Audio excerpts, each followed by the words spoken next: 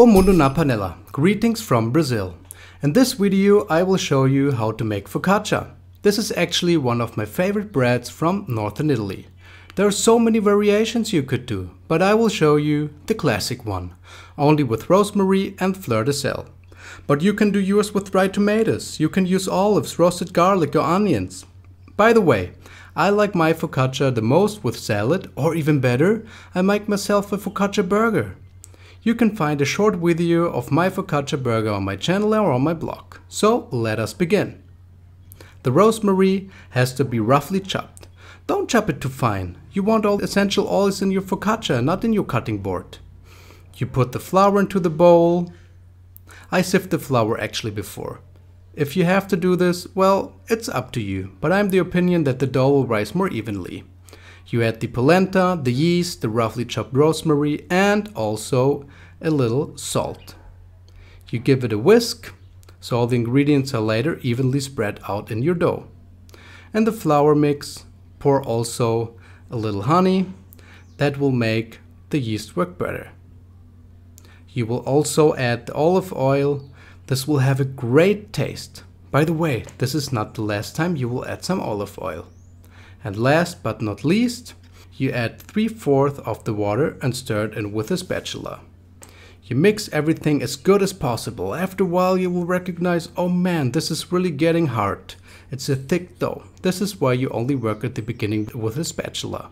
And now you see why? It's broken. You see, I switched to a spoon. Well, this can happen, just don't let it bother you. You will add the last sip of water. The dough is still kind of hard to work. And this is the reason we will switch to the working surface. Sift some flour on this working surface. You put your dough on there and we can start to knead. At the beginning, you will be wondering, this should become a bread, a focaccia? Unbelievable! As you see, it's really hard to knead and doesn't have the look of a perfect dough yet. You just need a little patience and the dough will look better and better after a while. The dough looks now much better. I will pour some olive oil on it and knead it in. This step you have to do 3 times. The dough has become softer and softer. This is the time for the second sip of olive oil. You put it on the dough and knead it in. The dough now is a little sticky, but this is nothing to worry about at this point. This is the 3rd time you knead in a little olive oil. As you see, the dough is even more sticky. Sometimes it's even hard to take it off the working surface. This is why you sift a little flour on top. This is not much, only 1/8 of a cup. But it really makes a lot of difference, as you can see. I can knead the dough now much better. We are pretty much through with the kneading. The dough has to be put now in the bowl to rise. You put some olive oil in the bowl, make sure it's enough, put the dough inside and pour also some olive oil on top. Press it in the bowl and cover it up with aluminium foil. The dough will rise now about 45 minutes to 1 hour or until it has doubled its size.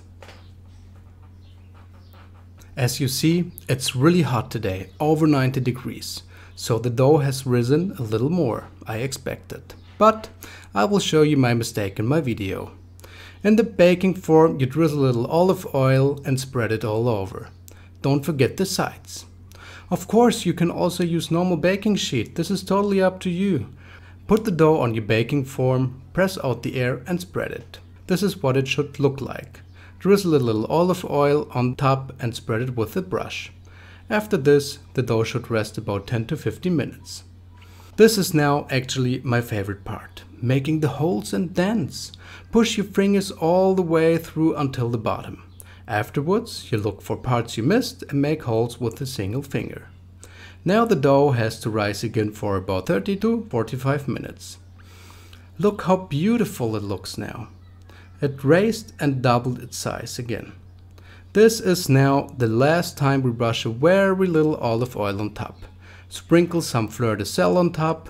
Well, unfortunately, you hardly can see it. This is one of my first videos, so please forgive me.